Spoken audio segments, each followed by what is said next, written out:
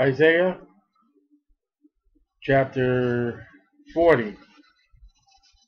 Now, there are 66 books in the Bible.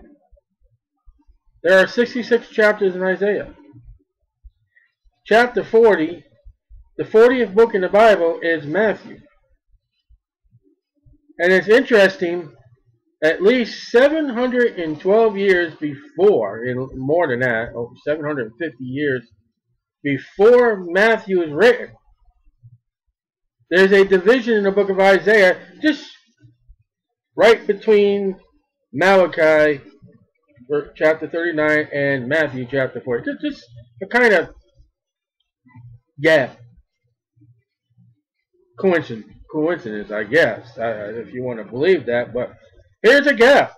And then even more of a gap is when we start chapter 40, the subject that takes hand is shadow of a doubt, Matthew. Jesus Christ, John the Baptist. So we begin. Comfort ye, my people, the Jews, saith your God. Speak ye comfortably to Jerusalem, and cry unto her, that her warfare is accomplished. That's not now. That her iniquity is pardoned. That's not now. 1 Thessalonians 2:14. For she has received the Lord's hand double for all her sins. 100% interest. Jeremiah 16:18. That's going to be the time of Jacob's trouble, when they're going to get double. Warfare is accomplished even when Jesus Christ came and died, was buried, and rose again from the grave. 70 AD, Titus came in and destroyed the city again. So that's yet future. Now watch this. Matthew 3:3. The voice of him that crieth in the wilderness, prepare ye the way of the Lord. Make straight in the desert a highway for our God. That is the ministry, and that is the work of John the Baptist. This happened to be after the break of 39 and in chapter 40. The break between the New and the Old and the New Testament. Look at that. How do you know the Word of God is God? I mean, look what you have here. 750 years at least break, and they match perfectly. No man can do that. Every valley shall be exalted, lifted up, made into no more valley. Second advent. Every mountain and hill shall be made low. So the earth is going to be a flat plain, with only Jerusalem, Mount Zion, being the highest point in this earth. One day the highest point in this earth is going to be Mount Zion. The lowest part of this earth is going to be the earth itself. It's going to be a plain. And hills shall be made low. The crooked shall be made straight, and the rough places plain. And the glory of the Lord shall be revealed by the Lord Jesus Christ. And all flesh shall see it together. The Lord Jesus Christ. For the mouth of the Lord has spoken, and it's going to be so. The voice said, cry. And he said, what shall I cry? All flesh is grass, and all the goodness thereof is as a flower of the field. Flowers will die. The grass withereth, death. The flower fadeth, all gone, the beauty is gone. Because the Spirit of the Lord bloweth upon it, surely the people is grass, death, fading, age, no more beauty. The grass withereth, the flower fadeth, again repeated. But the word of the Lord shall stand forever. 1 Peter 1:23. Jesus said, heaven and earth will pass away, but my word shall never pass away. O Zion, that bringeth good tidings. That's the good news. That's the gospel. Get thee up into the high mountain, O Jerusalem, that bringeth good tidings. The gospel. Lift up thy voice with strength. Lift it up to be not afraid. Say unto the cities of Judah, behold your God. Preach in the streets. Lift up your voice. You yell and you're screaming. You're angry. No, trying to get your attention. Ezekiel says, lift up your voice on high and show my people their transgressions. Behold, the Lord God will come with a strong hand, and his arm shall rule for him. Behold, his reward is with him. His work is before him. His work before him is he's destroying the nations that have rebelled against him and against his nation, the Jews. He shall feed his flock like a shepherd. He's called the shepherd in 1 Peter 2:25. He shall gather the lambs with his arm, and carry them in his bosom, and shall gently lead those that are with young. And that's the picture, you'll see Jesus carrying the sheep. That's the nation of Israel as he picks them up in Sale of Petra. And the ones that are with young, they're just giving birth. Guides them with love and care. And this you'll find in John chapter 10. Who has measured the waters in the hollow of his hand? Who meted out, and that's measure out, you call it like a meter stick.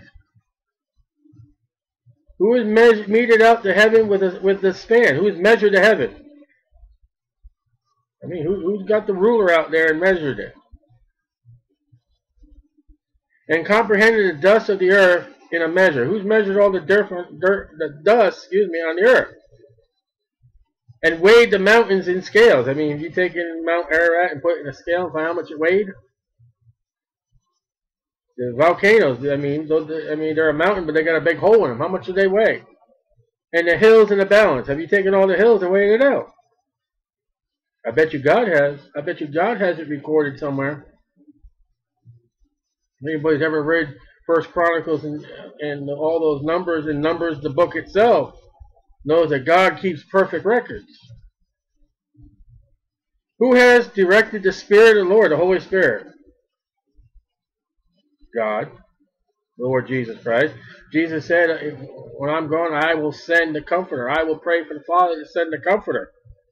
So the Father says, all right, go to that person. He's saved. Dwell with him. Be his comfort. The Holy Spirit says, yes, sir. Bye.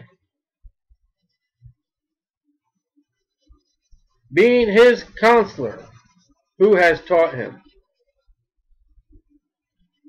Well, Mary and Joseph taught Jesus things. Hebrews said he had learned obedience, I believe it is. He grew up in a synagogue. But who has taught God? Can God sit down in any classroom and listen to what man has to say? Yet man teaches every single day what he thinks. He despises God in the classrooms of all the world, saying that Big Bang and all the things he doesn't know. And God just sits there, listens, and the Bible says, behold, the eyes of the Lord in every place, beholding the evil and the good, just listening to the foolishness of man, trying to teach God what they think happened. And they weren't even there. With whom took he counsel? So, when Israel was in the wilderness, he took counsel of Moses. But who did he seek when he created the heavens and the earth and all that he created? Who did he turn to? Say, well, what do you think we should do? I mean, did he pull all the angels? All right, angels, what do you think about the giraffe? Do you like what he looks like? Who instructed him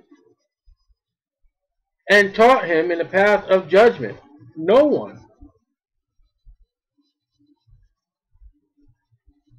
Now this is chapter 40, and Matthew being the 40th book. Matthew being the book that's directed to Jesus Christ as King of the Jews. And really, Jesus steps up to the plate being born as God, who is God. Who's going to, he already knows. He doesn't have to learn how to be a king. He doesn't have to learn judgment. It's already given to him by the attribute of God. Who's going to teach him? and taught him knowledge, and showed to him the way of understanding. I mean, you ever read the places when he was in the synagogues and he spoke and they're all amazed? 13 years old, he's in the temple speaking with the lawyers and the doctors and all them. They're like, wow, what? You didn't have to teach him everything. He already knew. He is the Word. And he knows what you're thinking. And he knows what you've done even though it has not been told or seen. He's already seen it. Being God. Behold, the nations are as a drop of a bucket. That's where that expression comes from. What are the nations? What is America? Take a bucket and put a little drop of water in it. That's what America is. And that bucket's all the universe, all the earth, all the planets, all the stars, and here's a little tiny drop. But he says nations. It's not one nation, it's all the nations. There's a drop in a bucket. Take a little medicine dropper and put a little drop in there. And are counted as the small dust of the balance. Little tiny thing, little speck. That's what it is, speck. I got a little speck in my eye. When God gets a little speck in his eye, which he doesn't, but when he gets the little speck in your eye, that's nations. It's a little tiny thing. Who cares? Everyone thinks America is so great. Guy yells at me the other day, you're supposed to be praying for your country. I do. But what are we? Who are we? Behold, he taketh up the isles as a very little thing. And Lebanon is not sufficient to burn. Lebanon's a forest, it's cedar trees. Nor the beast thereof sufficient for a burnt offering. That's a lot of sacrifices, but it's not enough. So Jesus Christ, Isaiah 40, Matthew 40, is the one complete offering that is enough. And you don't need a fire, and you don't need animals. You need the Lord Jesus Christ as your sin offering for all nations. All nations before him are as nothing, zero, zip, nada. They are counted to him less than nothing and vanity. I mean, you get somebody start talking about America, you get a Christian start speaking about America, America, America. Give them Isaiah 40. And watch them get mad.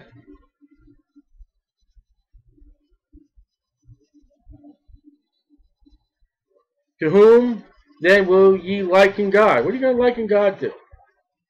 Who are you going to compare God to, like, and put next to him? He's beyond man. And yet, he's sinless, unlike man. He's wonderful. He's great.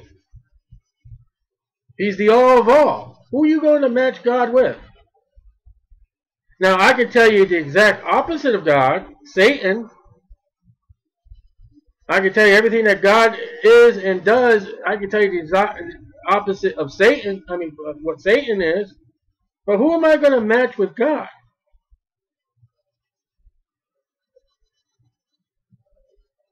You ever just think about, and I haven't, but you ever want a perplexing moment that you can't sleep at night and prevent yourself from trying to get anything? Just try to think about who God really is and what he is.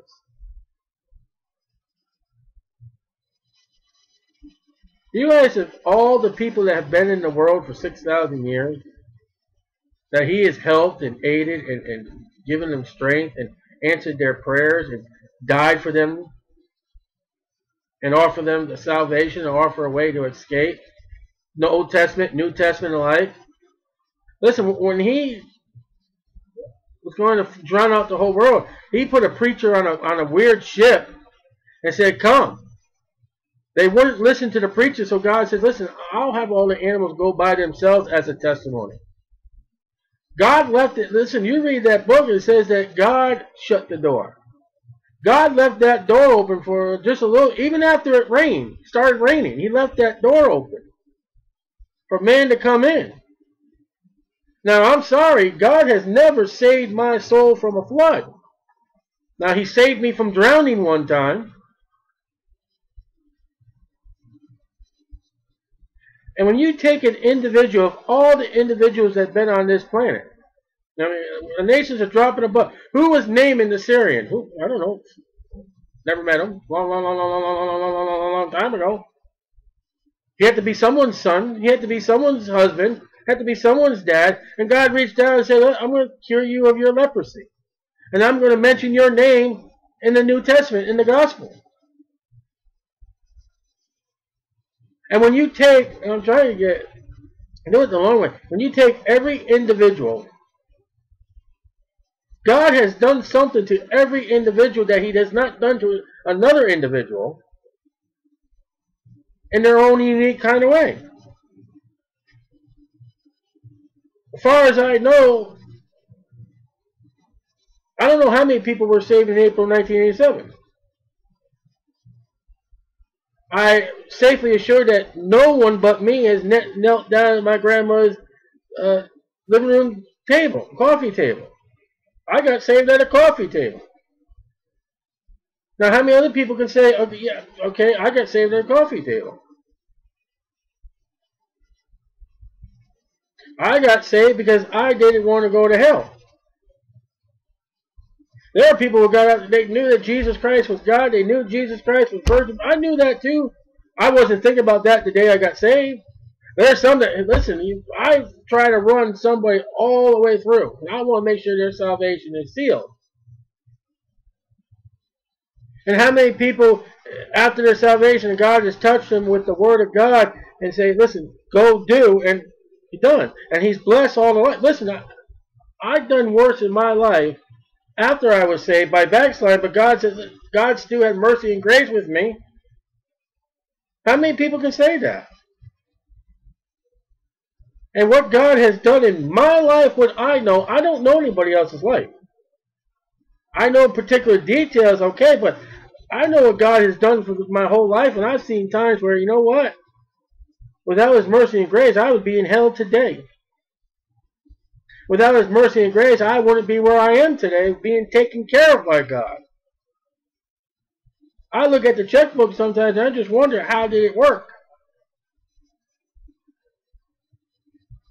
And we leave here, to whom will you liken God? I don't know who I can liken God. He's a great accountant. He's a great healer. He's a great taken care of. He's a great guidance. He's a great man. He's a great preacher. He's a great writer of a book. He's the great of everything, of the great to be great of my life, and saved me. If you were to put a gun to my head and say, explain God who he is, I'd be with God right now. Hi, God. Couldn't explain you. Where do you want me to stand? Or what likeness will you compare him unto him? Excuse me. What likeness will you compare unto him? Now imagine some fool making an image of Jesus Christ or a cross or a picture of God. Now I have been in churches where I've seen the stained glass windows of Jesus and the apostles being black. Well, wait a minute. These people over here say he's white. The Bible says he's Jewish. I've seen Jesus on a cross. I've seen Jesus reaching out with the nail print of his hands in the wrong spot, I think. Scripture with scripture. I've seen a white Jesus. I've seen a Jesus with long flowy hair. I've seen a Jesus this. I've seen a Jesus that. I've seen a Jesus this. I've even seen picture trying to picture God with gray hair. What likeness will you give unto him? They say that the Statue of Liberty, the French or Italian, whatever, whoever gave it to us, the Statue of Liberty's face was modeled after the modeler's mother. When you try to make an image of God and a cross, whatever you're trying to make an image or likeness of God, you're making an image of man. Excuse me, Genesis 2 says man was made in the image of God. You know what's wrong with these necklaces and these earrings and these tattoos and everything? You're making God the image of man, and that is the reverse of Genesis chapter 2. You have perverted the scriptures, because the Bible says we are made in God's likeness.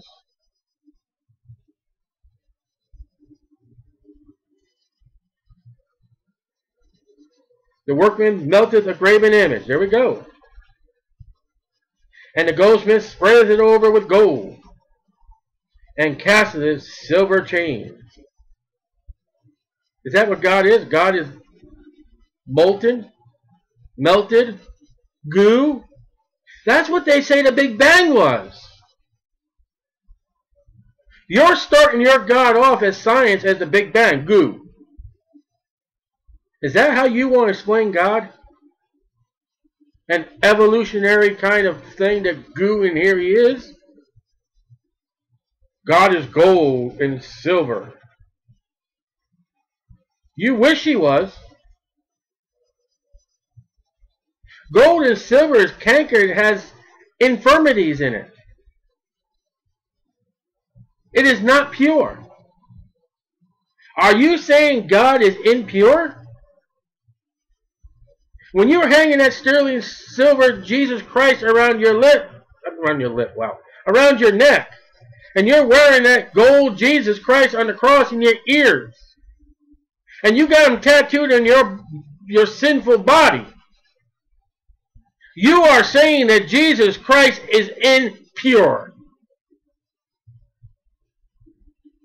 That's what the Bible says. Your body is gold and silver is cankered. See Jesus? That's good. How many people have come up to us in the street and shown us the cross and kissed it? And this is my God. Really? Is that pure?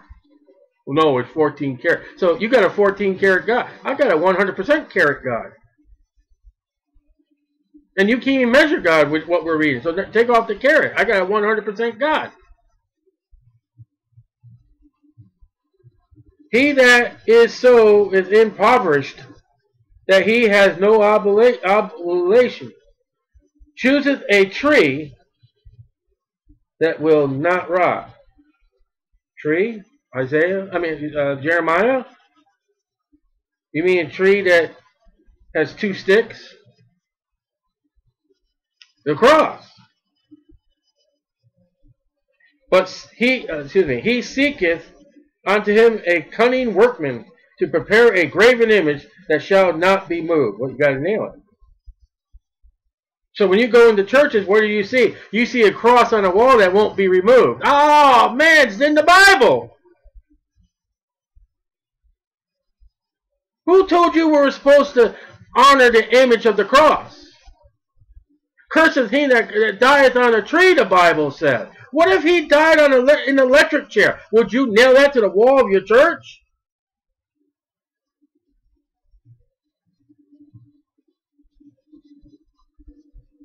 The old electric chair. Oh, I'll cherish and sit in the old electric chair.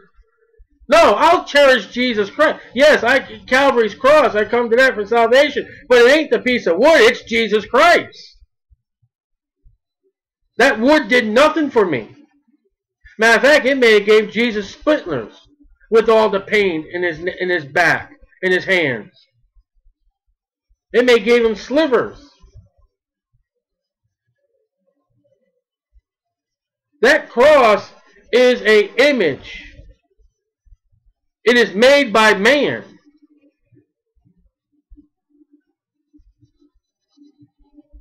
And the Bible says it shall not be removed. Yeah, you nail it. Have you not known? Question. Have you not heard? Has it not been told you from the beginning? Have you not understanding from the foundation of the earth? I wasn't there with the foundation of the earth. So what am I going to know? I was born in 1968. You figured that all the way back when time first began, Genesis chapter 1. It's been a long time. I wasn't there. I'll be there eternity future, but not eternity past. It is he. Now, I have in my book, and I'm not going to discredit. I mean, plus or minus. I have BC 712. I was going to say AD. BC 712, the year 712 BC. NASA has never. This is long before they put spaceships in outer space. This is long. This is, the Earth is flat. They didn't really believe that. It is he that sitteth upon the circle of the earth. How did Isaiah know the earth was round? Christopher Columbus, you're going to fall off the earth. The earth is... no one... Wait a minute. Hold on. Christopher Columbus came here with crosses on his ship. What church? What church did he come over here from Spain? The Roman Catholic Church. And they did not know the Bible said the earth was round? Somebody did not read their Bible, Mr. Columbus. And then Columbus came over here. He didn't discover America. He discovered the West Indies. He came over here for a Jamaica, Bahamas trip. That's what he came over here. And what did they do? They stole the gold and they stole men's souls, slaves. You ever read what the merchandise of Mystery Babylon is over there?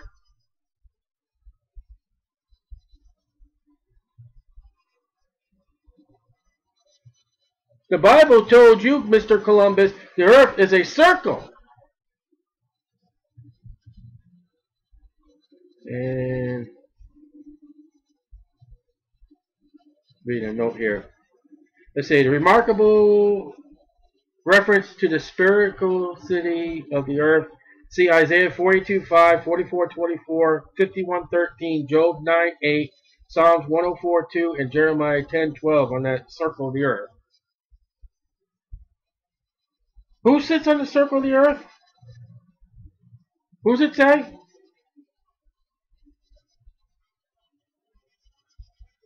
It says God, right? You know what the world says it is? You know what the world says it sits on the circle of the earth? Santa Claus. He's at the North Pole. So when you believe in Santa Claus that comes from the North Pole, you are not a Bible believer, and you have taken God down and put Santa Claus in his spot. What's wrong with being Santa Claus and being a Christian? You have removed God from the throne and put Santa Claus. Isaiah 40:22. Do you know who Matthew, the 40th book in the Bible, is about? It's about Jesus Christ. Who sits at the North Pole? Who sits in the North Place? Jesus Christ. It is he that sits upon the circle of the earth. Jesus Christ, not Santa Claus. And the inhabitants thereof are as grasshoppers. I think that's what the Israelites said, or something like that, when they came into the land to spy it out. There's all these giants, and we're just... You know what you are to God? You're just a grasshopper. Grasshoppers eat grass and leaves. You know what man ate in the beginning? He ate grass and leaves and herbs and fruit. So you are. We didn't start eating meat until, at least the Bible records, to Noah. Got to have all those extra animals on there, sacrificed to God and barbecue. Come on. That stretches out the heavens as a curtain. The aurora borealis, the northern lights. How did Isaiah know that there's a curtain of lights up north when he's never been there? Did Isaiah get in a spaceship and get to the moon and look? Hey, well, look at that. It's round. I believe that reference in Job tells us, Job 9:8, I think that's the one. He hangeth the earth upon nothing. I believe that's what that reference is. You put Job older than Isaiah, getting out there in his spaceship. Well, where's the strings? No strings attached out here. I'll leave a note. I'll get a sticky note. Here's a sticky note. I'll get a sticky note. Isaiah. This is Job. I'm in my spaceship. The earth hangeth on nothing. And by the way, why don't you tell them in chapter 40, it's round. All right, I'll give him a sticky note. Later on, he'll find that, in the Lost Raiders and all that other junk. He'll go on his mission and find my note and say, it's no. The one that created it knows, like it's all sit down and write it. Men wrote the Bible. But Isaiah and Job wasn't in our space to know what was going on. All right, in 1611, they didn't know. They had not been in outer space to know nothing. Come on, this is the Bible. It spreads them out as a tent to dwell in. You know, one day I'm going through that tent door. The tabernacle. You know what that tabernacle was? It was a tent in the wilderness that bringeth the princes to nothing. The world leaders will be nothing. Zilch, nada. He maketh the judges of the earth as vanity. How many judges we got in the world? Cares. Jesus Christ will sit as the judge of all judges, the holy righteous judge. Yea, they shall not be planted where they can take root. Be no root. Yea, they shall not be sown. Wasn't there a parable in the Gospels about a guy going out spreading seed in the Gospels? In the heart and the reactions of men to the gospel.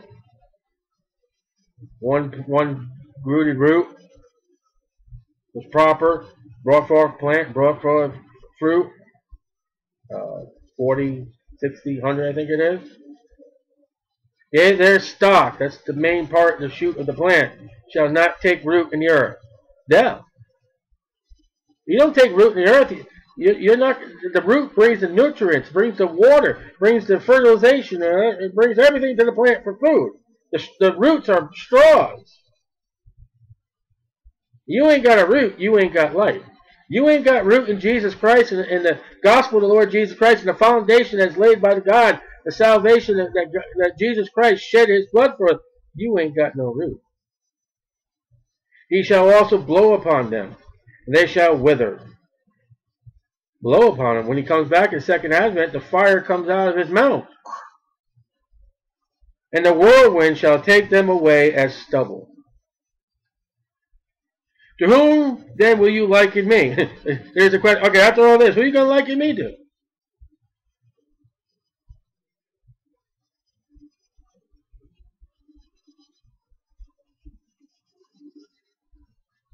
That's a great question. That's a question you just really need to. Who are you going to like? What is it? Count your many blessings, name them one by one of what God is to you. Or shall I be equal? Who are you going to equal God to? Saith the Holy One. Lift up your eyes on high. Look up. And behold, who has created these things? Who created those stars? Who created the trees that you're looking at? The birds are in the trees. The sun, the moon, that bringeth out their hosts by number. God knows how many. The Bible says he tends the funeral of the sparrow. He feeds the lions. And yet he can count the number of hairs on your head, or subtract.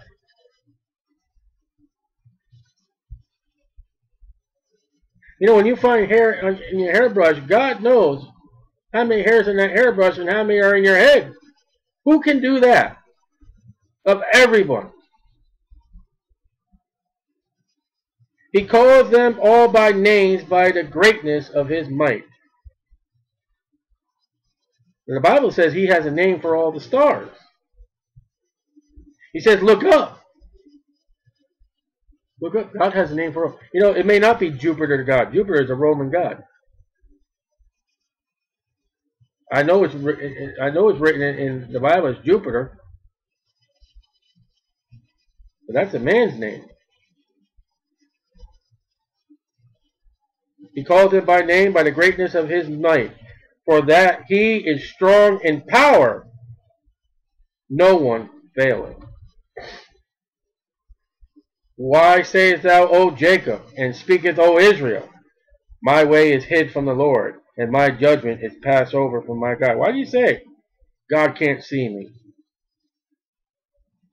According to Matthew, Jesus Christ, who's walking this planet, is watching you. God is watching you. Realize wherever Jesus went, God is. Okay, I see that.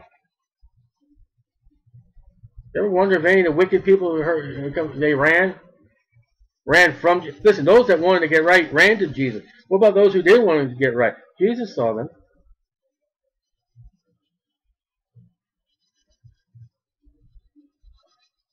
Lord, 28. Hast thou not known? Hast thou not heard? Well, you heard Jesus, that the everlasting God, the Lord, the creator of all, the creator of the ends of the earth, fainteth not. Oh, get me a glass of water. Dagon fainted when they brought the ark into his room. Fainted right twice, he fainted. And be weary. Elijah's over there mocking, call aloud, maybe he's sleeping. I have a God that doesn't sleep.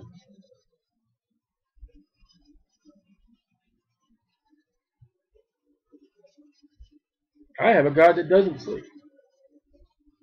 What happened to Sennacherib's God when he was worshiping in his temple and his sons came up and killed him? What was his God doing?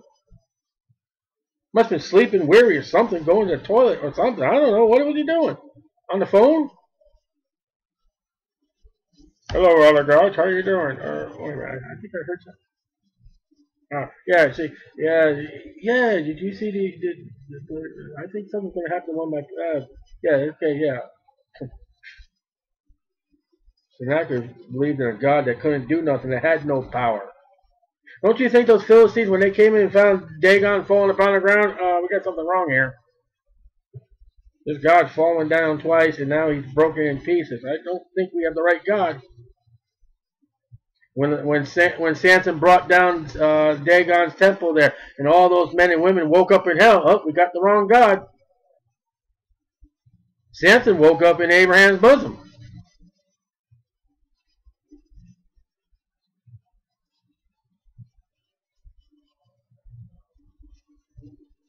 There is no searching of his understanding. You can't find out what God is. He giveth power to the faint. Oh, he fainteth not, but he gives power to those that are so ill, Lord. Give you strength. Samson gave strength. He was blinded. And be weary. Look at the life and ministry of the Lord Jesus Christ. All those that were sick and under ailments. And the young men shall utterly fail. But they that wait upon the Lord, I'm waiting on the Lord, shall renew their strength. I'm going to get a new strength. I'll never get tired. I'll never be weary. I'll never faint. I will never fall. They shall mount up. Alright, they shall mount up with wings as eagles. Eagles fly above. Eagles will fly above the storm. I can't read my own notes. And while you are in the storm, they are in sunshine. While you're in the tempest, they are in the calm. If there's a storm, an eagle will go above the storm and go above the clouds, and he has no idea what's going on underneath. I've been there. I've been through the tempest. I've been through the storm and just flying above. It's a wonderful thing. They shall run and not be weary. Watch me run and see how quick I hurt. How quick I'll get tired. I ain't going to run very far. I mean, you see some of these people, they have a bear come get, then they run. If a bear came up to me, he's got Styly burgers. I guarantee I'll be in heaven. There ain't no way I'm going to outrun him. And they shall walk and not be faint. You keep pace with the Lord. and you'll have peace. You walk with the Lord. Don't walk behind Him. Don't walk ahead of Him. Walk with Him. That's the way to go.